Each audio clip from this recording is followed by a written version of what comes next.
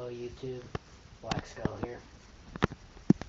This video is going to be another DIY goth shirt. It's not really goth, it's more anime related, and it's Vampire Knight.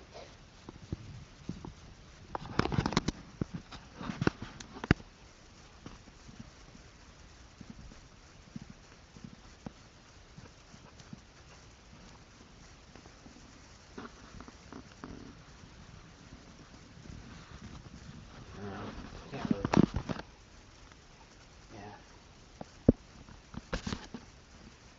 All hand painted, no stencils.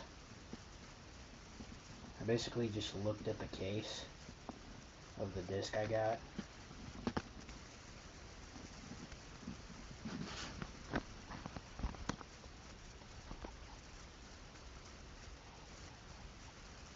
And then there's 3 cuts on either sleeve.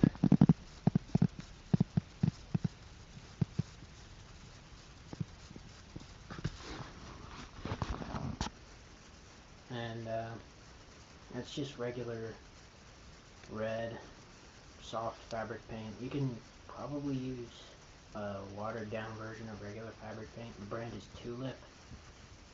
I'll show it to you sometime in a future video if you want to see it. So yeah, comment, rate, subscribe, and thanks for watching.